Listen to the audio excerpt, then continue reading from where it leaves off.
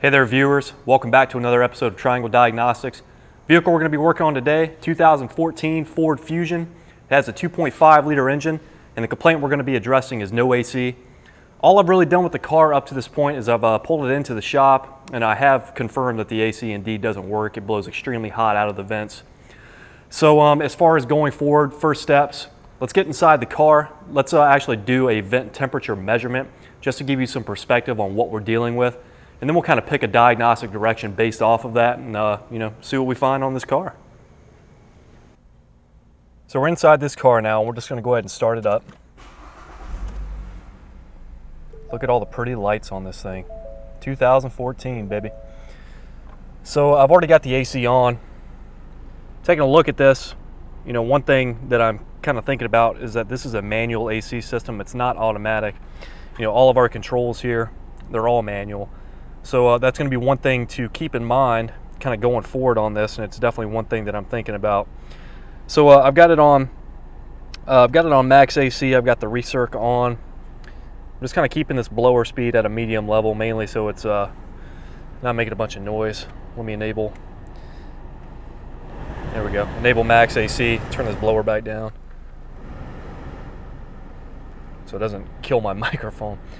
But as far as this vent temp measurement goes, all I've got here is a Type K thermocouple. It's going into the middle vent right there. I just got that going down to my multimeter. And if we take a look at that current measurement, we can see 99 degrees. This AC isn't doing anything. The engine on this thing is cold, but I mean, really, these vent temps are extremely hot. This doesn't react to RPM differences either. If I were to sit here and rev it up, this doesn't change. So, definitely verified the complaint. So as far as what I want to do next, really just to keep this sort of easy, is I want to go to the scan tool, this being a late model vehicle. And really the reason I want to do that is because I'm sure there's going to be a lot of data available to us. I'm sure we can look at AC pressures and AC clutch command statuses and all sorts of good relevant info that's going to help us troubleshoot this AC system. If this were an older vehicle, I may go straight to the gauges, but I'm just not going to do that on this one. It being so new, I think that we're going to have a lot of info available in the scan tool to help us diagnose this thing. So let's get the scan tool hooked up and let's see what we can find in there. All right, so there's our vehicle, 2014 Ford Fusion. It's going to hit OK. To start off, let's do a code scan. Let's make sure we don't have any crazy AC related fault codes in memory. Because that could definitely give us direction one way or the other on what sort of issue we're dealing with. Ideally when we're dealing with AC problems, we don't want to see any fault codes. And if we don't see any, really what that's going to point to is potentially an undercharged condition, maybe a compressor issue or something like that. But if we have any fault codes in here, we're definitely going to want to worry about those and take a little bit deeper of a look. Not exactly sure how long it's going to take. This is a newer vehicle, so this code scan could take a little bit. Hopefully not.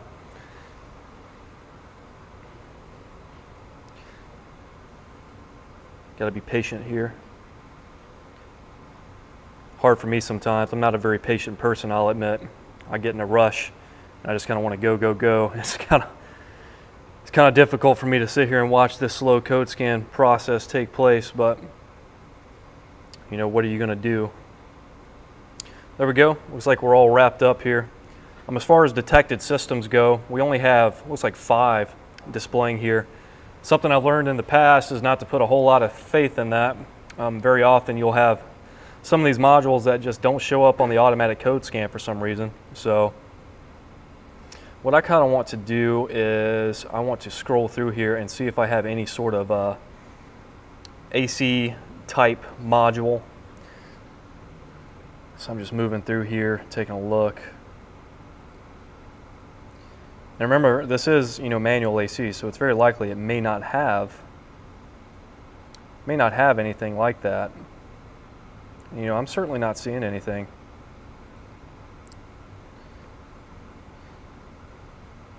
So that's okay. Going forward, let's just go into our engine menu because, regardless, we're going to have some AC data available here. We can definitely get some direction off of that. just taking a look at these data menu lists. We're going to want to go to this one, relay switches, charging AC. Let's see what sort of goodies we can find in here, huh? So we got a lot of good stuff here. I'm just going to customize this. I'm just going to pick ones that are related to this AC system. So we got a lot of stuff up there. Just kind of skimming down, see if I see anything else that's related to this AC system here. All right, so here's what we got. So it looks like our air conditioning clutch output is okay. Not sure what this PID means. Some sort of fault detection monitor. Not 100% on the specifics on that. Good piece of info there. Air conditioning compressor command is on. Taking a look at this air conditioning pressure. It's only got this value of 5 psi. That's a little concerning for sure. Man, what's up with that? Keep going down here. Air conditioning pressure sensor, 0.45 volts. So that's probably going to be a 5-volt pressure sensor. It's pretty much pegged at the bottom of its range. Taking a look at this air conditioning request signal, we can see that says yes. So we know that the command is there for this AC to be turned on. And judging off this air conditioning compressor command data PID, this engine computer is attempting to cut this compressor on. But really what I don't like about this is taking a look at this air conditioning pressure PSI value that's indicated, 5.8 pounds. Now I'm not sure if this is a high side measurement or a low side measurement pertaining to this AC system. Typically the low side is going to have just a regular switch on most systems, and the high side is going to be one with the actual pressure sensor. So sort of based off this reading, sort of based off this measurement, 6 psi, that's nothing. Really we're not going to have any sort of AC action, based off of a charge like that. Sort of thinking out loud, one thing I'm sort of curious about is, why is our compressor command on if this pressure is in fact so low? So that's a little weird. I'm not sure if there's a software issue going on. I'm not too certain on that. But sort of based on this low AC pressure value we have here under this data parameter, kind of what I want to do next step, I want to get the hood popped and I want to put some gauges on this thing just to take a look at what sort of static pressure we have. And I think that may give us a little bit better direction as far as what's going on here. Just sort of looking at this, to me, this screams that this system is undercharged. So I don't know. Let's get some gauges on here and take a look. All right, guys, so all I did was I just popped the hood, and I got old Bessie rolled up so we could get her hooked up and look at her gauges. So low side connection is here, high side is here. Kind of taking a look at the engine compartment for perspective there. If we come over here to the gauges and take a look, kind of our readings on the scan tool we got as far as these pressures, that was definitely accurate. Vehicle's not running, these are just static pressures. Taking a look at the high side, we're just barely above zero, right around 20 psi. Taking a look at the low side, right there around 20, 25 psi.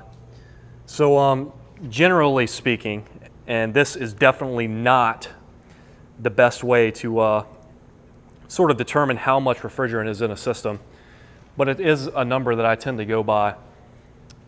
When I'm taking a static pressure measurement on an AC system, really what I like to see is I like to see pressures that are somewhat near ambient temperature. As far as current temperature here in the shop, it's about 75 degrees. So ideally on a full system, I would want to see around that pressure-wise. Again, that's not a science, that's not exact, but that's more just a ballpark figure of sort of what I like to look for. So, taking a look at these pressures, we can clearly see we got a problem here. This thing is definitely undercharged. So there's a few things we can do. We can start doing a visual inspection for leaks, one. Another thing we can do is we can recharge it, get the correct charge amount in here, and then reevaluate the AC system after that. If I weren't filming, what I would probably do is that. I would actually, you know what?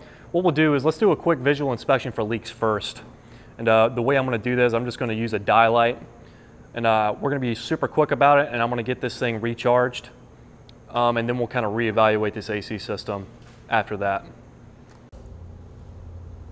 All right, so what I'm going to do is I'm going to do a quick visual inspection for leaks on this AC system. And the way I like to do that is I like to use an infrared flashlight like this, and just a pair of these glasses. It really makes dye show up real easy. So all I'm going to do is I'm just wearing these glasses. I'll turn this light on. You can see it's kind of a black light.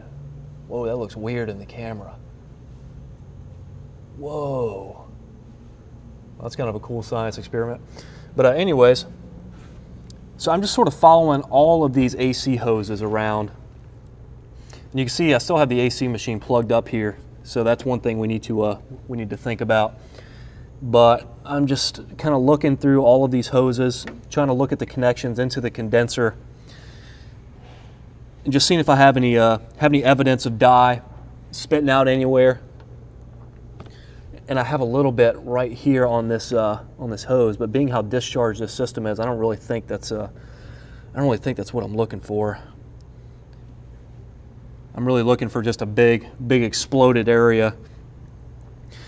And one thing that I've noticed when using something like this too, and if you own one of these lights in these glasses, you'll probably know this from experience.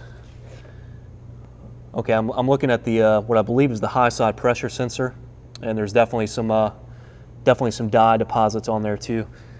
But one thing you'll notice about this is when you shine stuff like certain plastics and certain dead bugs, they shine up real bright using these glasses. But so I saw a few different locations on the vehicle that had the evidence of dye being present. So we definitely need to address those leaks. Let me actually get you focused in to some of the places that I saw that. I wonder if I can show you through the camera what that looks like. Maybe that would be cool, huh? So some of the places I was looking, if we can see if we can look down through here, I don't know if you can see way down through that hole. Maybe if I can not use the light, way down through that hole right there, if you can sort of see that thing where I'm shining right there, I believe that's the AC pressure sensor. I definitely saw some dye around that location. Kind of moving into the engine compartment, this fitting right here that I'm tapping with my light, I saw some dye around there. Let me see if I can prop you up on the tripod and give you guys a look at that, because I think that would be pretty cool. So I've just got you guys kind of angling down there to that flange I was telling you about. You can see I'm sort of shining it with this light, and obviously that kind of screws up the camera. I'm going to see if I can hold this lens. Man, I don't know how well it's going to work. I'm going to see if I can hold this lens in front of the camera and shine that just to see what happens. I have no idea if it's going to show up right or not. I'm not some mad scientist. But me looking through these glasses, I can definitely see it. I have no idea. If it can on the camera or not. But definitely have some leaks, without a doubt, on this system. So those leaks need to be addressed. But sort of what I want to do as far as kind of moving forward, just to see what we're working with here, is I'm going to do a quick service on this system, get the pressures back up to where they need to be. I'm not suspicious of any catastrophic leaks, so I'm not really worried about pollution or anything like that. We're really not going to be venting that much out. We're not going to be losing that much anyways, and we're going to be sucking it right back out anyways to fix these leaks. So let me get this thing charged back up, and we'll see if the AC works. All right, so I got it all charged up. You can see our pressures are definitely looking a little bit better.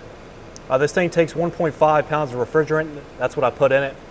Taking a look at our low side, about 88 pounds. Not the same thing on the high side, not the same sort of accuracy on this high side gauge. So I've got the vehicle running and the AC is on, so immediately we're seeing an issue here, and that's that we don't have any differential of pressure. And really what that tells me is that this compressor is not pumping. So at this point, sort of what I want to do is I want to do a quick visual on the compressor itself. And it's down here, sort of there where I'm shining. And this thing doesn't really have a easily viewable clutch, I'm noticing. So it appears that this is sort of a strange design clutch, one that you can't really tell if it's engaged or not. So sort of at this point, you know, given what I'm seeing, I want to go back to the scan tool. So that's what we're going to do. So just jetting back over here to the scan tool. You see we lost comms while we were doing that service. There we go. So I just want to take another look at that AC data we had before. Now that we got good pressures back in here. Remember before, taking a look at this AC compressor clutch command status, it was on even though, you know, we had really hardly any pressure in the system. I definitely thought that was odd. Taking another look at our air conditioning pressure voltage, you know, now we're around 1.2, 1.23, where before we were around 0.45. And the pressure we were seeing as far as this pressure translated number, that was stating around 5 psi. So we definitely fixed the undercharge condition, but what we did not fix is the fact that this compressor is not pumping right now. And what we can see here, looking at this air conditioning compressor command status, this AC command data PID, it appears that the engine computer is attempting to put this thing, turn this thing on. We have this air conditioning clutch output data PID here. It says OK. Not sure what that means. I don't know if the engine computer is doing any sort of direct monitoring of this AC compressor clutch circuit or anything like that. I'm also not exactly sure how it's controlled. So, you know, all of that being said, I definitely want to take a look at the diagram. I want to get a diagram printed up for this thing, see how this AC compressor is controlled, and really just start doing some basic circuit checks to determine why it's not pumping, why we don't have building high side pressure and we're not building suction into the low side. So let's go to the diagram and, you know, see how this system looks. So taking a look at this diagram, very, very simple circuit we're dealing with here. We look right here, this is the AC compressor. It has actually 2 wires going to it. Oftentimes on some of these compressors, you'll just have one, and that's really just the positive feed to the clutch. On this one, it has 2. So this clutch has a separate external ground somewhere. So that's one thing that I need to keep in mind. As far as the power feed goes, as far as the control, what's actually going to energize this clutch, it comes from the AC clutch relay here. It has a fuse right after the relay. It looks like fuse number 22. As far as the relay itself goes, it is ground side switched. The load side and the control side are both going to receive power.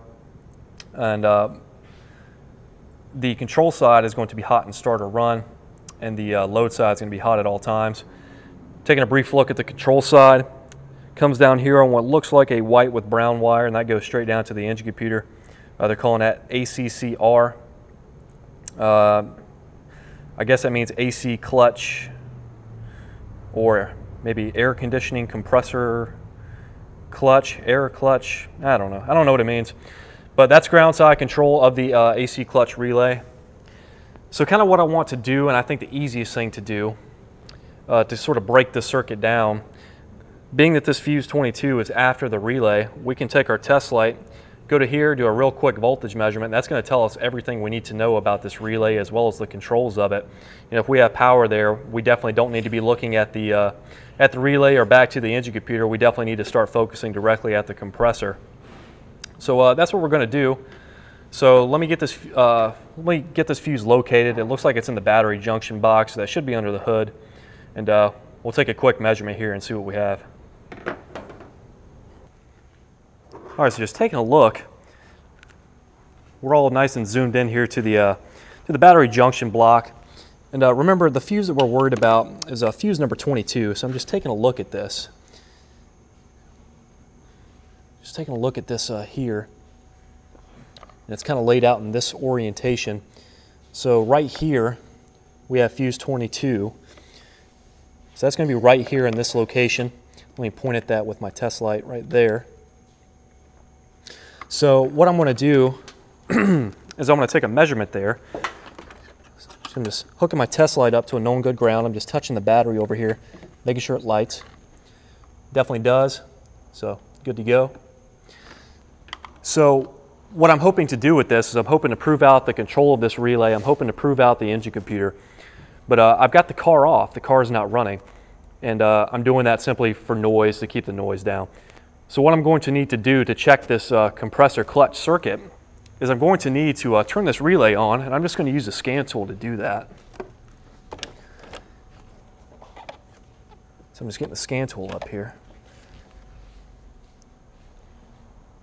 And we're still in that data menu we were in before, so I'm just exiting out of this. And what I'm going to focus on is this functional test menu here. I'm going to go to the output controls. And what I'm looking for is I'm looking for the AC compressor clutch. What I have here is this air conditioning compressor cycling switch. I'm not sure what that is. We're going to try it and see what this does. I'm hoping this is this AC compressor clutch relay.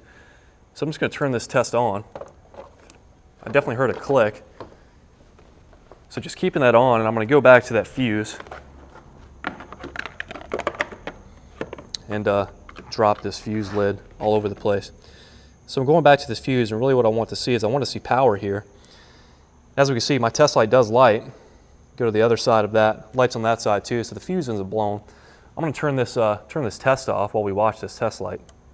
So that's off, that's on, that's off, that's on. So based on this test, there's absolutely nothing wrong with this relay, nothing wrong with this fuse. So really kind of based off of that at this point, what we need to do is we need to go down to the compressor itself and do some measurements there. So as far as this testing, testing this compressor, this thing is pretty tucked away and I don't have a lot of access to it. I'm gonna see if I can zoom in on the electrical connector for it. Let me see.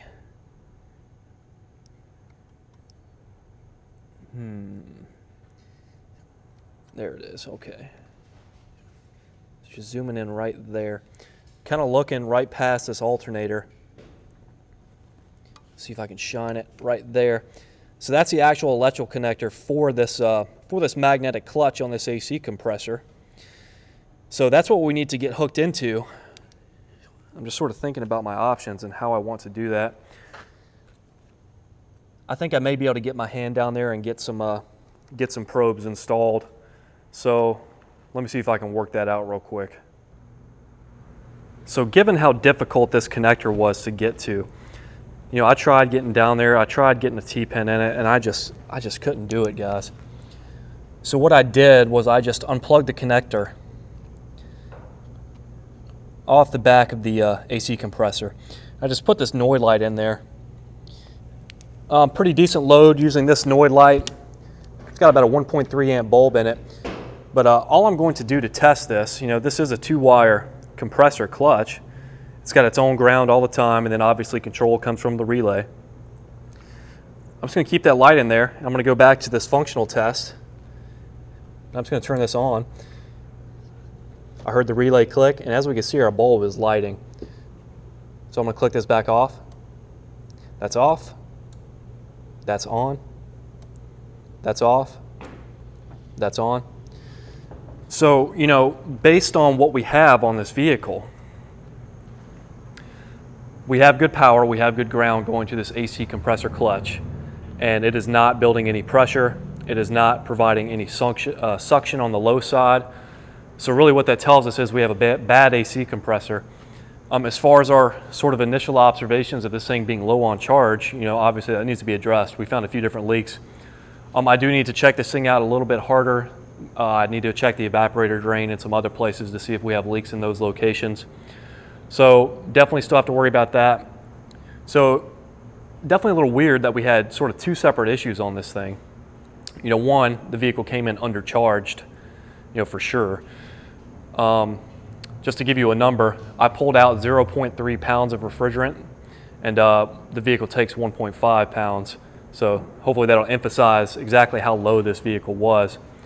But even after getting this thing vacked out, putting a charge back in it, we still had no AC, still had no compressor action.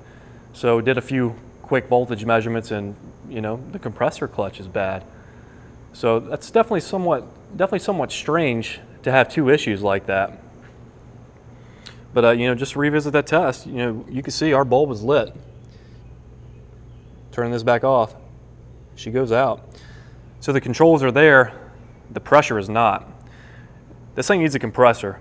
That's all there is to it. So I know the AC compressor clutch is bad on this, guys, and the reason that I know that is because performing that functional test where we're energizing this relay, I don't hear anything happening with the compressor.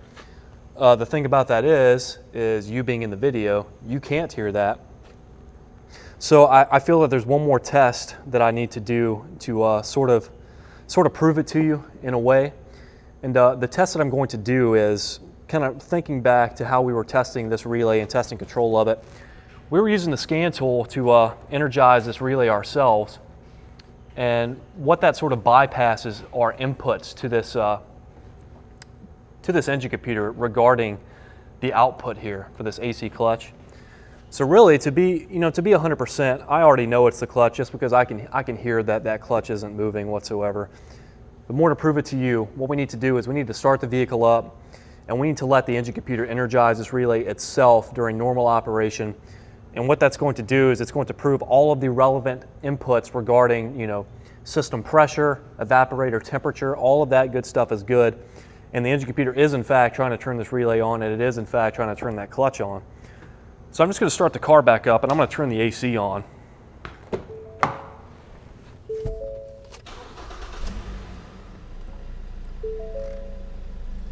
So got it running.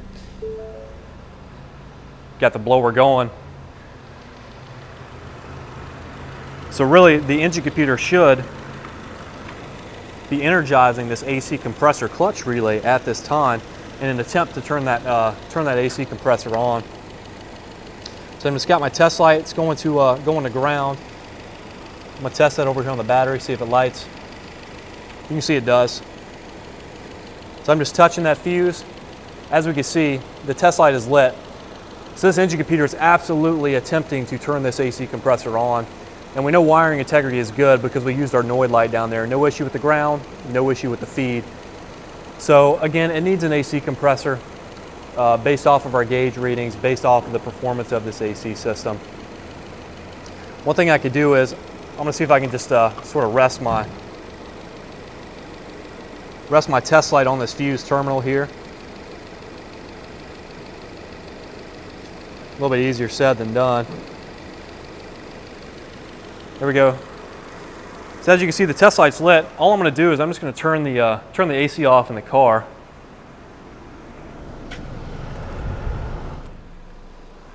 So that's AC off. As we can see, it turns the test light off.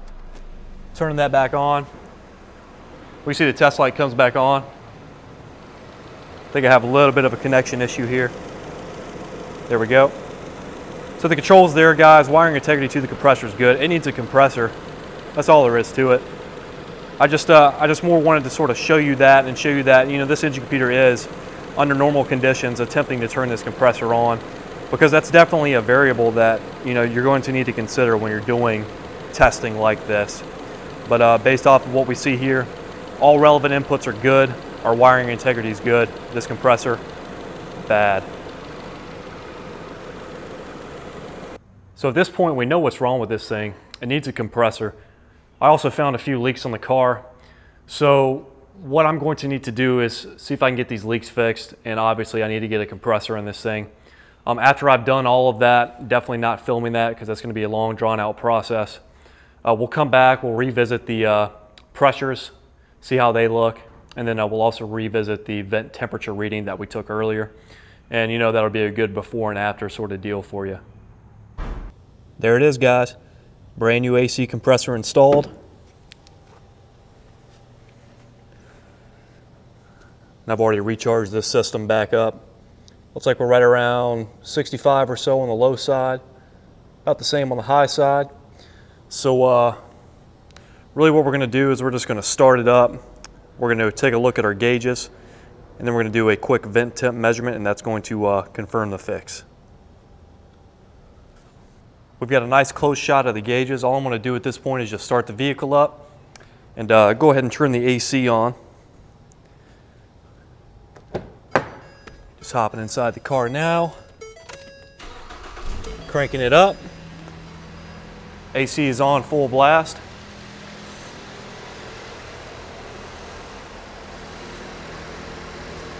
So a pretty big change from what we had before. As you can see, our low side pressure is hanging around 20. A little bit of fluctuation there.